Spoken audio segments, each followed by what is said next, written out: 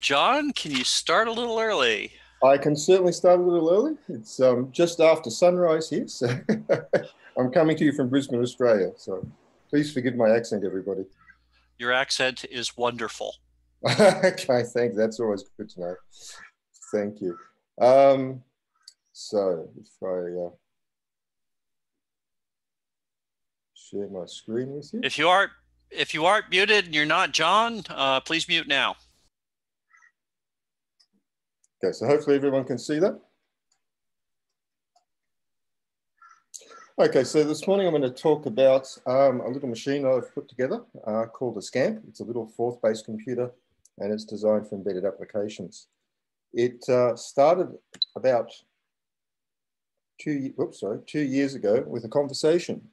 I was talking to an American guy who was living in Korea, and it turned out we were both Forth fans, and we got onto the subject of Arduinos and how popular Arduinos were.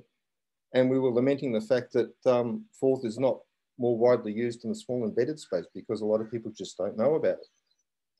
Forth, as I'm sure everyone here knows, is much better for embedded applications than anything running on an Arduino in Java.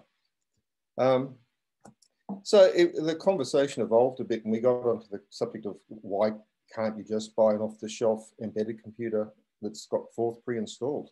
And that's where it all kicked off.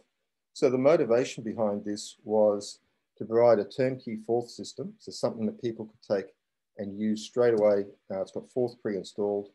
There's no barrier to entry. They don't have to install an IDE, compile code, download the code to their development board or whatever, and then kick off that way.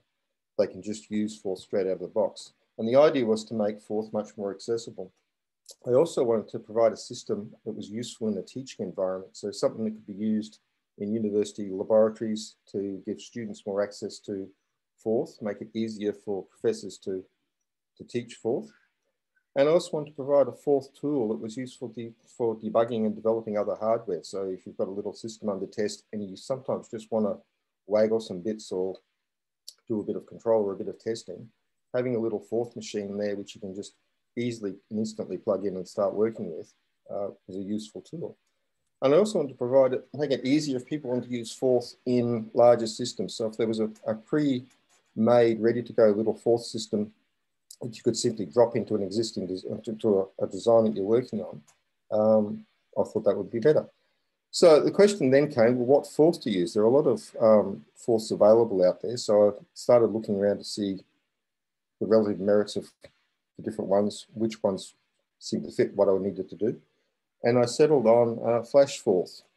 Now, Flash Forth is written by a guy called Mikael Nordlund in Finland. I believe he works for Nokia as a software engineer. He's a very nice guy, very smart guy, and he has created Flash Forth. The source code, it's available under GPL3 from www.flashforth.com, if no one is familiar with it and wants to go and have a look.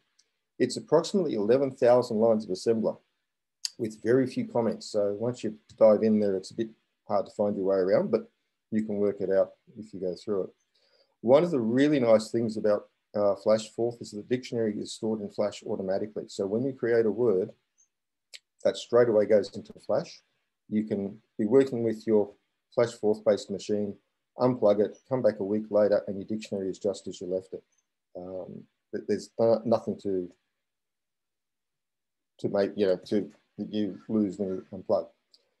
You can store the variables in either RAM or Flash. So again, variables, when they're stored in Flash, they contain their value when the system is powered down.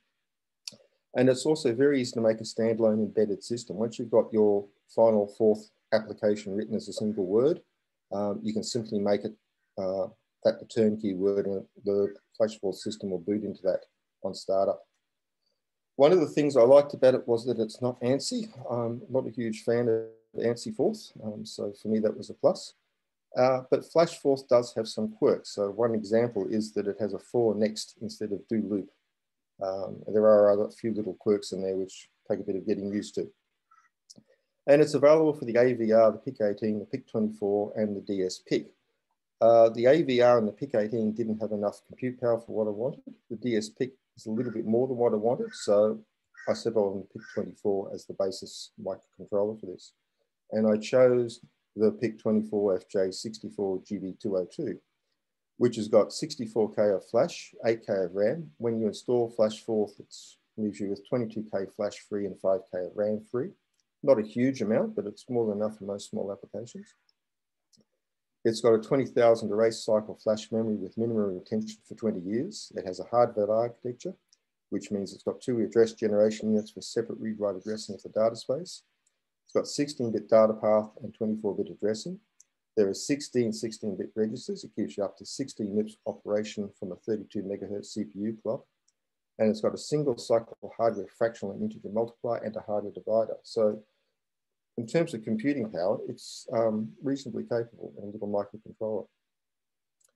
In terms of peripherals, it's got 6 PWM modules. It's got 6 input capture modules. It's got a couple of SPI interfaces. It's got I2C and I2S modules. There are 4 UARTs there. It's also got on-chip FSK and PSK modulation. It can sync and source up to 18 milliamps on its I/O pins. And most of those peripheral functions are software remappable to most pins. So you can allocate a particular peripheral to a pin and then reallocate a different peripheral to the same pin later on. So from a general purpose force computer, that was a particularly useful function. That gives you a lot of flexibility in how you use the machine. The processor's also got an on-chip USB 2.0 interface. It's got a cryptographic engine. It's got a DES and a triple DES engine. It's got a 32-bit CRC generator on board. It's also got a true hardware random number generator and a pseudo random number generator. And it's also got non-readable on-chip OTP key storage. But one of the problems was that Flash Forth didn't actually have any USB support for this particular processor. Mikhail Nordman, with his various versions of Flash Forth, the PIC18 version has support for USB, but not for the PIC24. So I contacted Mikhail and said, you've got USB support for the PIC18. If you've got any ideas about when you might do USB support for the PIC24. And he said that the problem was he would love to do that. He thought about doing that, but he didn't actually have a PIC24 with a USB port or a USB interface to test with. So that didn't seem to be too much of a barrier. So I sat down that day and CAD'd up a little PIC24 based board with a USB port, got the design, PCBs made up, hand soldered it and shipped it off to him, and he had that within a week. At which point I got an email back from Mikhail saying he got it, it's great, he loved it, but it was summer in Finland and there were better things to do, so don't expect USB support anytime soon, which is fine, that was okay. But a few months later, I think once it got a bit cold in Finland and it wasn't so much to do outside, within no time there was USB support. In the meantime, I'd done various different versions of the board. The board you can see there, that was the original prototype. It was sort of an Arduino form factor. So the idea, in the same way, use an Arduino. In working with it, there were a few problems with it. One was that you had to use it with a breadboard, which seemed to be a bit of a limitation. And also being such a small form factor, I found it personally very hard to read the little labels on there. Getting a bit on in years, so as some people also are, I think. It's just a bit hard to see the small stuff. So the design evolved over time to be more like that, which is the current version of this particular Scamp board. So it's got a long edge connector down one side, which you can plug peripherals into. If you insert a header into that, you can plug it into a breadboard, or you can use the header to solder it into a secondary PCB. So you can use it as a drop-in module on a larger system. Or you can simply just plug wires into it interactively, which makes it really easy to connect things up to do tests. It's a very fast little system to use and deploy. On board, you've got the PIC24 processor on the right-hand side. On the far left, the little 4-pin device is the voltage regulator that can work up to 12 volts input. You can either power the device externally or you can run off USB power. Also on board is a temperature sensor, and there's also a bank of LEDs. You've got one amber status LED and you've got 16 red LEDs, which can be all configured under Forth. Along the edge of the connector, you can see various labels. There's power, ground, I2C, and there are pins labeled 1 through 12. those can be accessed within my version of FlashForth directly. So you can simply refer to a pin by its pin number there in the words that I've written. So I've extended FlashForth to provide some simple I/O beyond what FlashForth can do. FlashForth is just basically a standard vanilla forth with no specific hardware support. I've written simple words which can control analog input, digital I/O, I2C, PWM, etc. So what I might do now, if this all works, is give you a quick demo. So if I swap across to, bear with me just a moment, to the terminal, and if I change that to that, hopefully you're seeing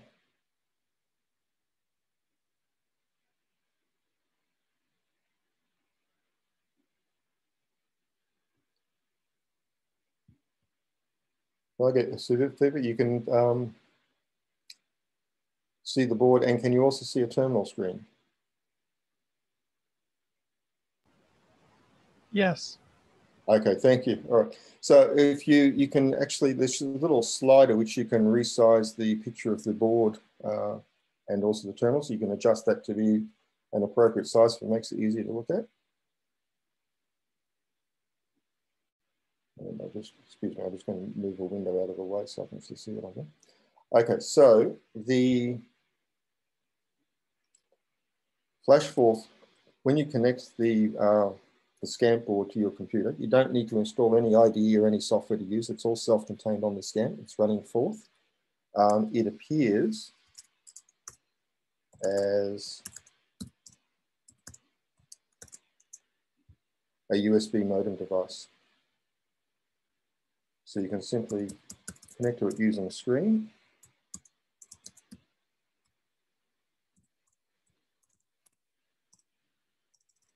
And that's all that's required to connect to it.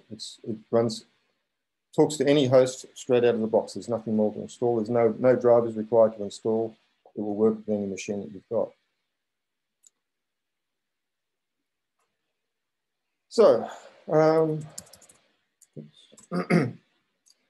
you've got a word called free, which shows you how much memory is available.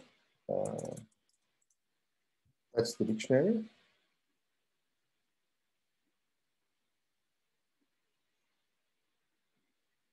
If I can, so let's try to do that. I have added to FlashForth to provide some additional words, as I said.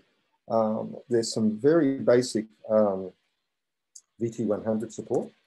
So you can clear the screen, you can do bold, underline, that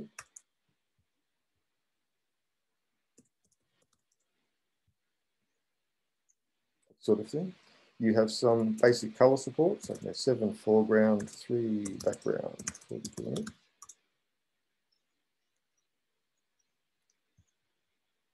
And to give you an example of that, so if I copy and paste some code.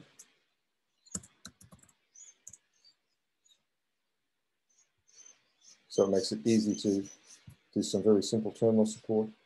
You can also navigate around the terminal screen with go-to command. So if I go 20, and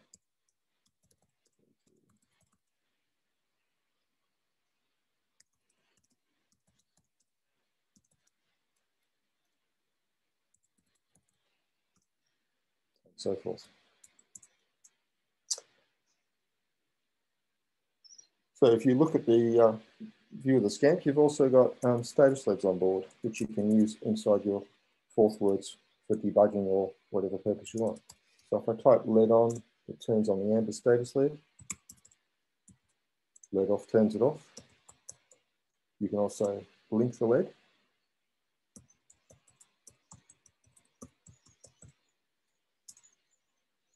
And so on. There's also a bank of 16 LEDs which you can use for status. So if I say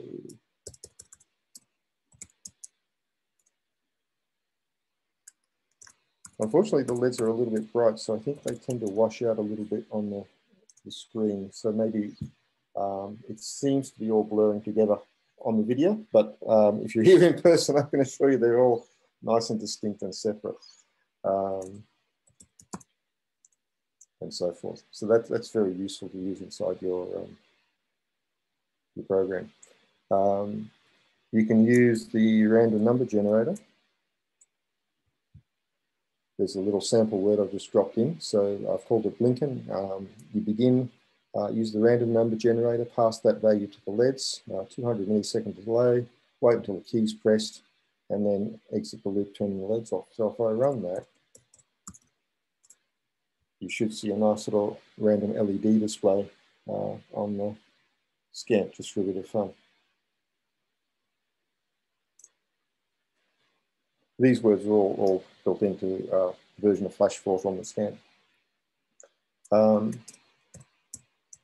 I can create a word called my prompt and simply duplicate the value on the stack and pass that to the LEDs. And then I go tick. You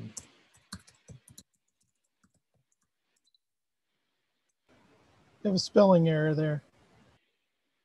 Where was that? Oh, I've left out. Ah, yes, thank you, thank you. That's yeah.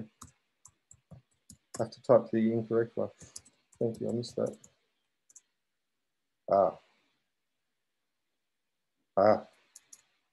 It's one of those mornings. It's very early here, so you'll have to forgive me. Tick my prompt is prompt. There we go. That's what I wanted to do. Okay, so if I then type a value onto the stack, you can see that echoes through to the LEDs. So you can use the LEDs. I've set the LEDs to basically reflect whatever the top of the stack is, quite simply and easily there.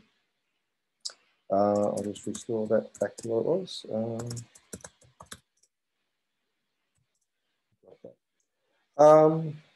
Okay, so where are we up to? There's also a temperature sensor on board, and you can access it simply with the temp word. The first value is the integer temperature in degrees Celsius, and the second value is the fractional component. That's the current temperature here is 30.25 degrees Celsius. So that's about 85 degrees Fahrenheit, I think. So yeah, it's quite hot here. What it doesn't tell you is it's also 90% humidity. So, and that's very early in the morning here in Brisbane, Australia. So that's the temperature sensor. Now you've also got analog input on this. So what I will do to connect through, so if I just hold that up, I hope everyone can see that. I'm plugging in a potentiometer. So I connect the ground, I connect that to VCC, PV3, and I'll wire that to pin 2. Actually, there we go. Okay, so there's a potentiometer. So that was pin 2. So I can simply say pin 2 is pin 2 is an analog input. And then pin 2 is the channel that I want to sample. And then I can simply sample it.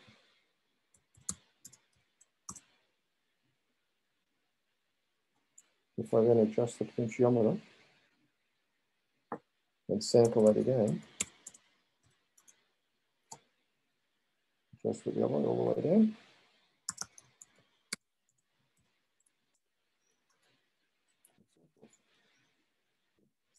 So it's very easy to do analog input with that. As well as that, you've got support for digital I/O. So I have got a push button switch here.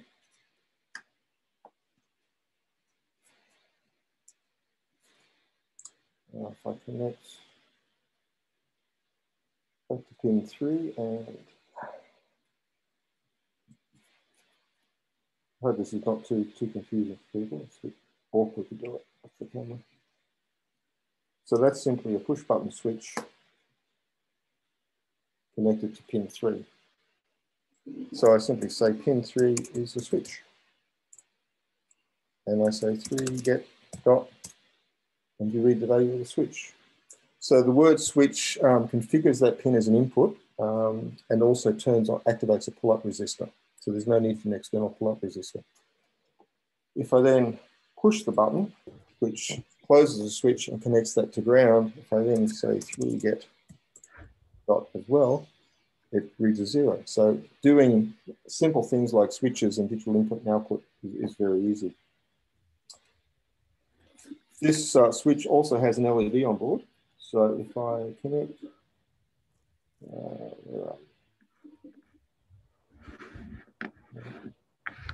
back to ground, and let's say pin 6 there, and hopefully you can see the switch. If I say pin 6 is an output, and then I can say pin 6 set.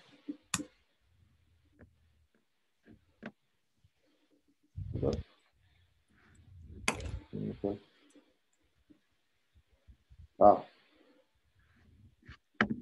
Let me try that again. The gremlins are busy this morning. I'll try that again. Try that with pin 5. Pin 6. Pin 5 is an output. Set.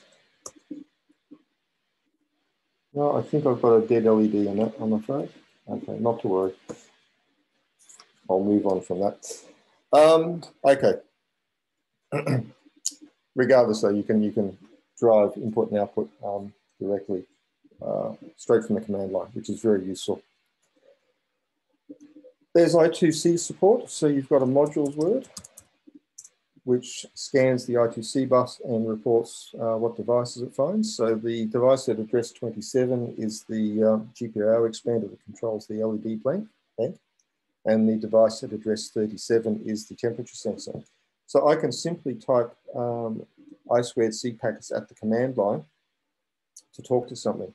So I can say address 37 and ping it, which gives me a Boolean back to say that it's found something. If I tried that with address 40, it doesn't find a device there. So it's useful to test the I2C bus to very quickly and easily work out whether you can talk to a device or not. And the other nice thing is you can actually type I2C packets at the command line. So the temperature sensor at address 37, I can type start, address 37, and I want to read from that. That will give me a Boolean back, which I don't care about, so I'll drop that. I'll then do a receive and send it acknowledge. The temperature sensor requires you to get 2 bytes from it, so I'll do a second receive and then a NAC to tell it that's all I want. I don't want the second byte, so I'll drop that and then issue a stop. And that's read the temperature from the temperature sensor, a value of 31. So it makes doing I2C work very, very simple. It's very easy to interact with hardware, particularly in another system. If you need to do some testing with an I2C bus, it's very useful to have something you can very easily and very quickly interact with. So what I thought I might do now, Kevin, is hand over control to either you or to somebody else, and you can have a test drive remotely. So if you'd like to take access, please feel free. I think you need to initiate that. We'll leave that to a volunteer from the audience, but while we're thinking about volunteering, I'd like to ask you if I couldn't live without one of these things, how could I get one? You can get them off Tindy. So if you go to Tindy and search for Scamp, you should be able to find them there. You can also go to eudaimonic.com. That's my little business website. And there are links there to get them. They're $19.95 US. I try to keep the price as low as I can. How do you spell that? Eudaimonic is UD. Hang on, I'll show you. I'll put it on screen for you. There you go. How's that? Thank you very much. That's all right. This is fantastic. It's very much an equivalent to Android, maybe not with the libraries, but sorry, Arduino. Yeah. It's fantastic. I love the layout and the fact that you can put it into a breadboard. It's really excellent. Very easy to use. I'm quite impressed. Okay, that's not. Thank you. That's nice to hear. I appreciate that. I try to make it simple. There are a lot of peripherals on board this PIC-24. It's very, very capable. I haven't provided support directly for a lot of the more complicated stuff, simply because it was going to mean that the dictionary was going to be huge, and not everybody wants to access everything all the time. So I simply provided extra support for the really simple, obvious stuff like the ADC and GPIO, I2C and so forth. There's also, I was going to have a motor demo, but it was too hard to get it organized with the camera. But there's also PWM support. So you can do very simple PWM, or sorry, quite sophisticated PWM control straight from the command line, which makes it really useful. Just as an example, my nephew's into model railroads, and I built a controller for him based on an Arduino.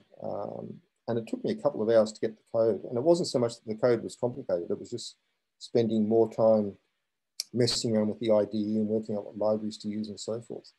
And then sometime later, once I had the Scamp, I redid that controller using a Scamp. And it literally took me less than a minute to write the software and get it all working and have it as a deployable controller for his model railroad. So it really is quite fast and quite capable when you need to do things like that. It won't do everything you can possibly do, but as a simple little Arduino replacement, it's very quick. It's much faster than Arduino, and it's very easy to use. So, yeah. So if somebody would like to take control and have a go, you're more than welcome to. Brad, you want to volunteer?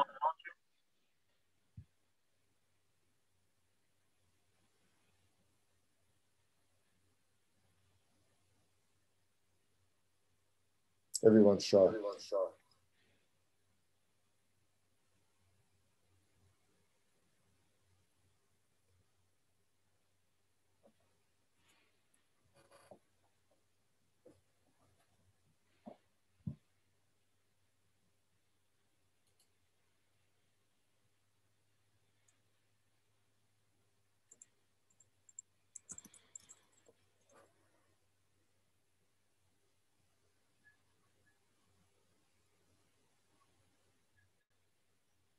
No takers?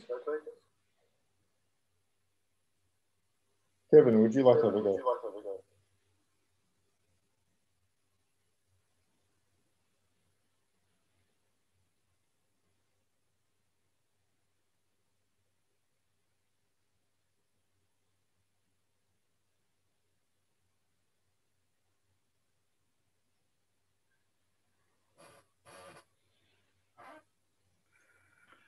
Charles, you're not muted, so I assume you're volunteering. No, not volunteering. I was going to make a comment when the volunteering session was over.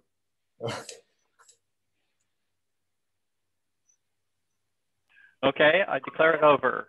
Charles, what do you have to say? Yeah, John, I just want to say you missed an opportunity to do palindromic LEDs.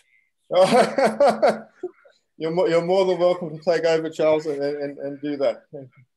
I offer you the console. John? $2, I may buy one and do it. Hey, John, I just bought one. Thank you very much. And also, I saw your Scamp, and I just remembered the Scamp, which some of us old timers had used. It was a microprocessor, I think, National Semiconductor. Yes, it was. I actually named this as a nod to that old system because I was trying to think of what to call this, and I think that it just sort of popped into my head. So that's what I called it. So good choice. So the idea was it was that old system was a very good learning tool. A lot of people found it particularly useful. So I thought this would be a nod to that.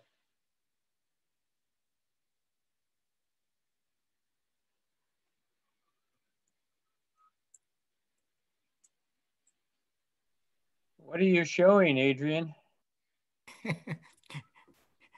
This one is almost exactly the same, except it's in two parts. That's the processor, and that's just the USB to TTL.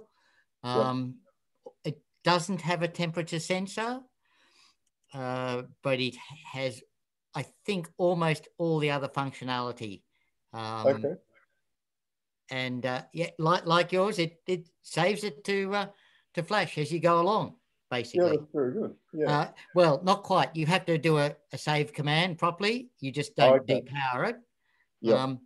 And then it has a word there called smudge, which you can smudge a word and it will remove it from the vocabulary. Yep. Okay. Yeah. So just to, yeah. you've seen me create these words here. So if I just unplug the Scamp, so you'll note the power LED goes off. That's completely dead. I've lost access on the terminal session. I plug it back in. Scamp powers up. I reconnect to it, and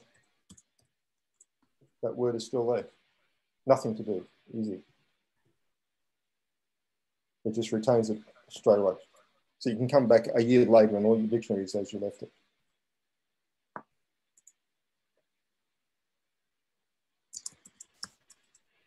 So you can see down the bottom of the dictionary, those are the words I created earlier.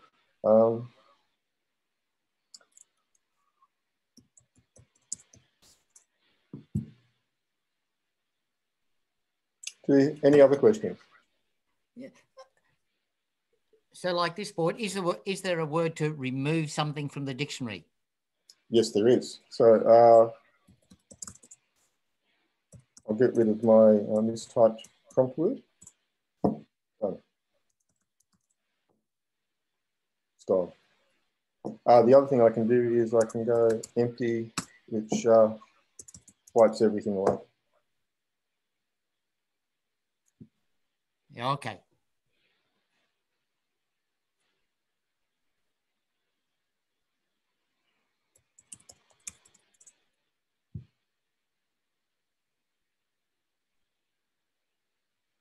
I'll put the address back up if anybody wants it. So no take us through a demo, because you're more than welcome to try some forth if you want to.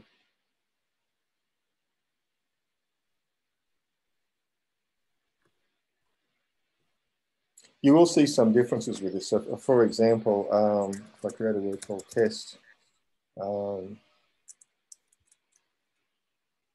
let's say for 42 minutes. So that's how you do a loop inside flash forth. So for takes one parameter off the stack rather than two, like do loop, and that does the work. So if I do 5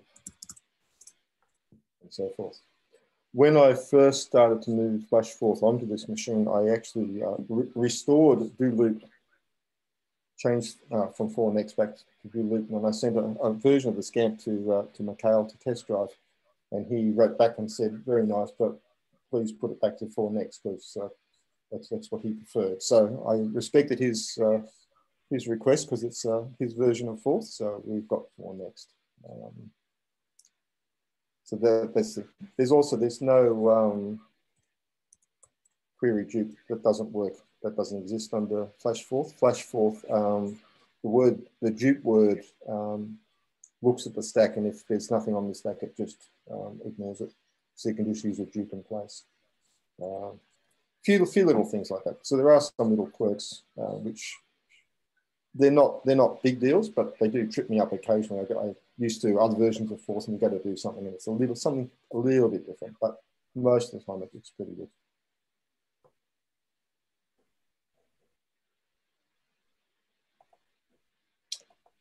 Okay, any other questions?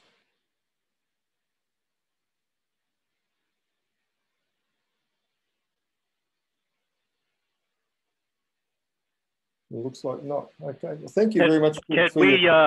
John, can we bring you back in January and have a designated partner for your remote share, and maybe explore in a little more detail your implementation? Yeah. I keep dropping out. I keep losing my connection. So as many of you know, I have told Bill and Brad that if I'm not online, then feel free to take my role as soon as someone knows what my role is. But thank you so much for your presentation and for your patience with our reluctance to. It's okay. I appreciate the time. I appreciate your interest. It's my pleasure to show it. So I hope people like it. Jürgen, are you still around? Hello, Jürgen. Yes, I am. In a couple of minutes, I'd like you to consider giving a little plug for your online availability of the Jürgen's fourth bookshelf. Are you willing to do that?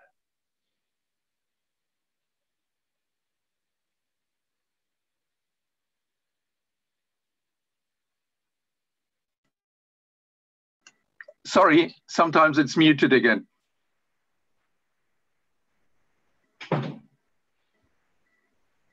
Would you like to talk briefly about your fourth books? Oh, you mean now?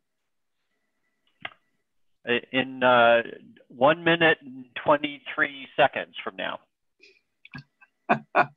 Okay. While we're waiting for that to start, I'd like to ask how many of you have coming in the mail soon one of Bowman's Dazzler Arduino or Gameduino boards.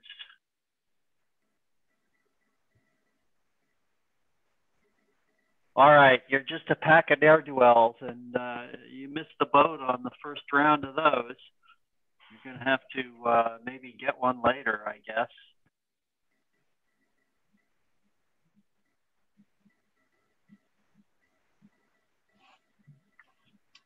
Okay, Jürgen, you're on.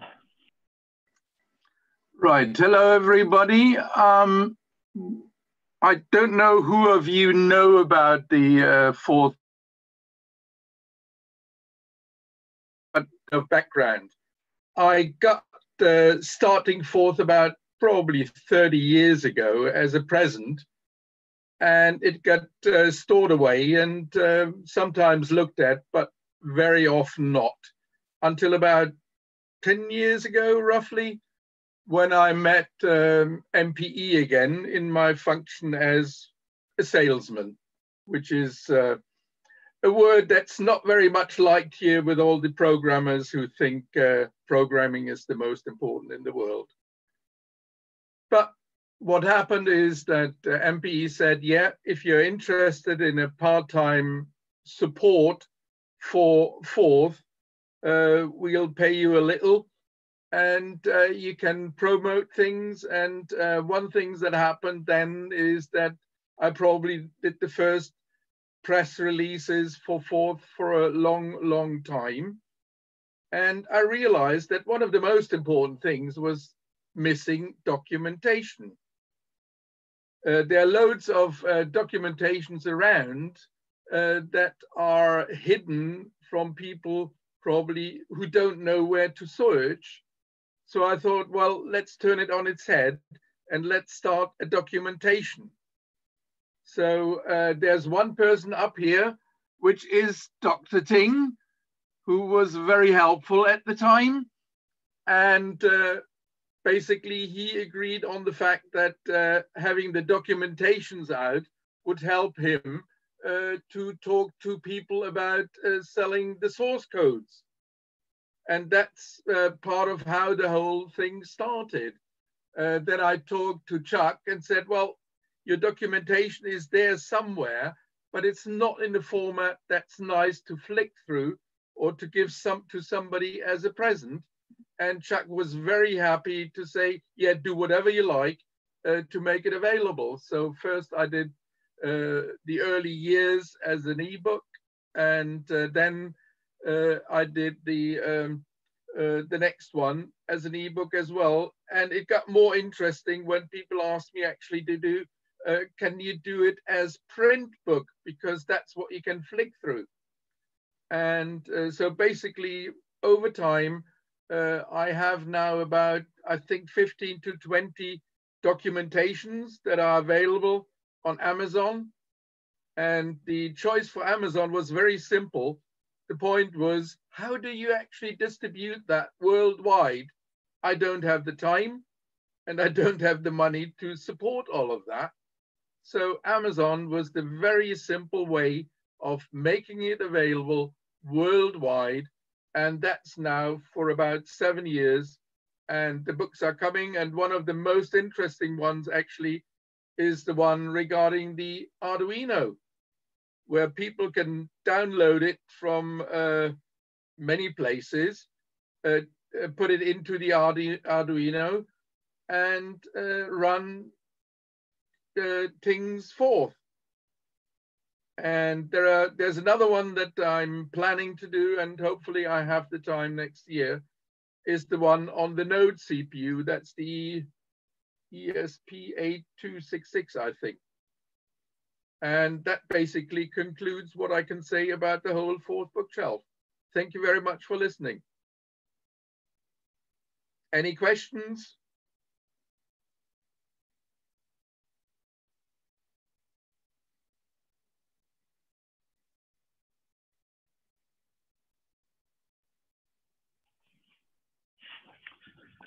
Apparently nobody has any. Is this stuff from Amazon, the paper books, are they print to order? Yes. Or do they have, okay, that's great.